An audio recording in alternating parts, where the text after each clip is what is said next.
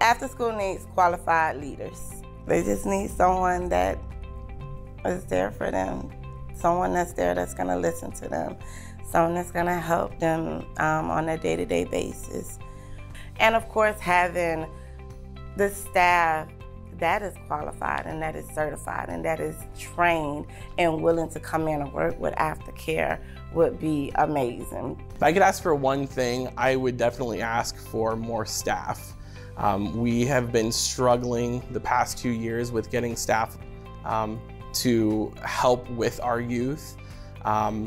Anything from the hiring process taking too long to the pay not being enough to support the staff, and so that's definitely been a struggle for us, and that was something I would love to have help with.